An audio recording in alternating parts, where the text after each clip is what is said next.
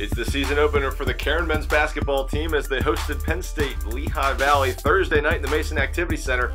5 minutes into the second half, Highlanders leading by just one, 55-54. Julian Colazzo grabs the board and goes coast to coast, spin move in the lane, and finishes with the right hand to give the Highlanders a 3-point lead. Now on the defensive end, Sale Park with the big block. He had a big night for the Highlanders, 10 points, 3 rebounds, and that block you saw there. Now Harris tries to drive in, kicks out to Gerard Dowdy. Dowdy wide open from the top of the key. He knocks down the triple, 3 of his 22 points on the night.